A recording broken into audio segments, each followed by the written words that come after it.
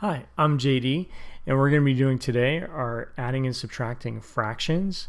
I'm going to show you how to do that by using cross multiplication. So let's start with 3/5 plus 1/3. The way that you would do this is multiply diagonally. So 3 times 3 is 9 plus 5 times 1 is 5, and then for your denominator, multiply the 5 and the 3, that gives you 15. Now add these together. 9 plus 5 is 14, so that's 14/15. Now with something like this, with 9 plus 5, you can do that in your head. So it would be 14, and then 5 times 3 is 15, so 14/15. Now let's look at that 1/6 plus 2/15. This would be 1 times 15, which is 15.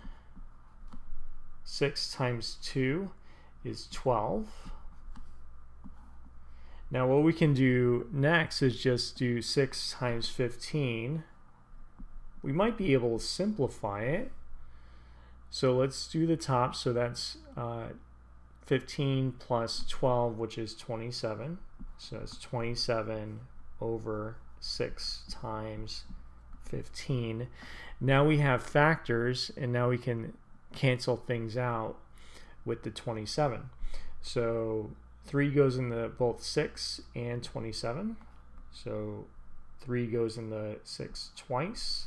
3 goes into 27 9 times. I can do the same thing with this 15. 3 goes into both 9 and 15. So 3 goes into 9 3 times, and then 3 goes into 15 5 times.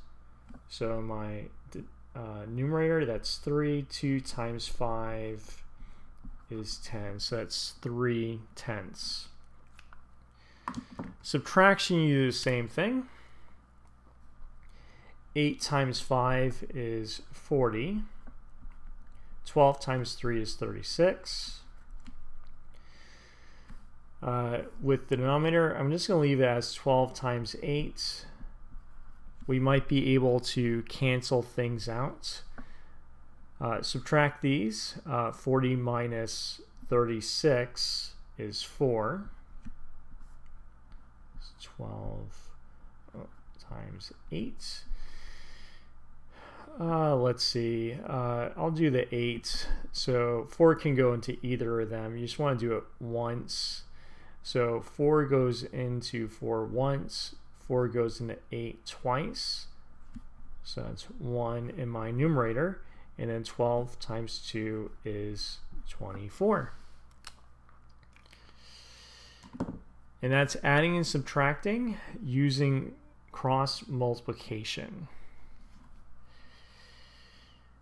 If you liked the video, please like, share, and subscribe. Thank you, and I hope you have a wonderful day.